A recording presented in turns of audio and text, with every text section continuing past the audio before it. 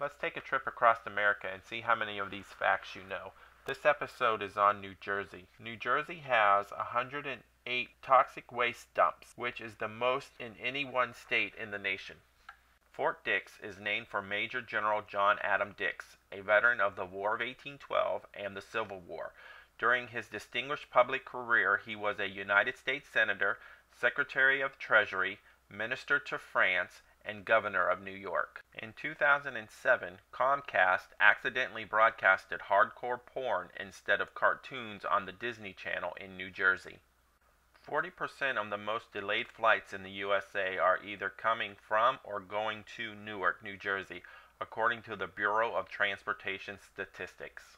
A German U-boat was found off the coast of New Jersey in 1991. The underwater portion of Liberty Island, the island that the Statue of Liberty sits on, is part of New Jersey, not New York. Atlantic City has the longest boardwalk in the world. The first baseball game was played in Hoboken. The tomato was put on trial on September the 25th, 1820 in Salem, New Jersey.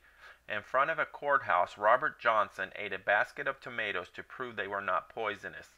The crowd waited for him to keel over dead. He never did. The first Indian reservation was in New Jersey.